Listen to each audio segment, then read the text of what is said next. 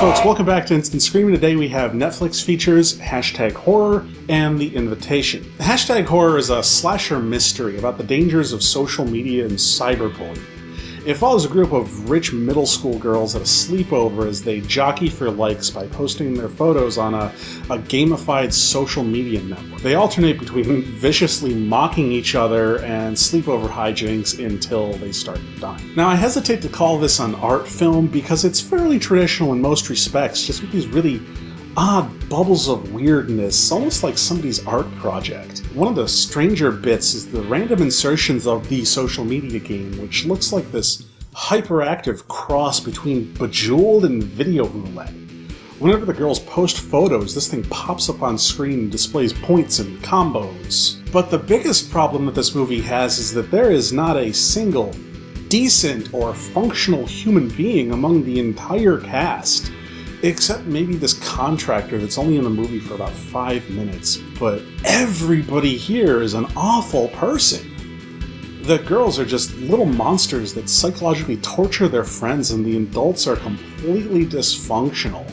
And pretty much all of them are raging narcissists. They're just not nice people to watch. The movie also seems to be very confused about what social media messages it's pushing, and also doesn't seem to understand how social media works. Now, moving on, The Invitation is a charming story about a man who takes his new girlfriend to his ex-wife's house for a dinner party that the ex-wife and her new boyfriend are throwing for all of their old friends. Things are awkward. The Invitation is a pretty beautiful movie, although it's just a bit dull for me. See, the uncomfortable atmosphere of the party and the ex-wife's involvement in some weird cult works really well and pretty quickly to hit a tone that it's going for, and the way the movie slowly feeds out its backstory is pretty effective. It's just my problem is that it drags all that out for just way too long. I mean, after a while I was sitting there going, yeah, I get it already, it's uncomfortable. And I'm just waiting for the movie to do something different and progress itself at all. Now, eventually it does pop a twist, and the last sprint is a whole lot of fun, but I really felt like it dragged its heels getting there, although it was really well shot while it was doing it. Alright, those two are it for today's Instant Screaming. Hopefully the quick looks help you out. If you have any other movies that you want to talk about, hit up the comments section below. Also, feel free to like and subscribe for more videos.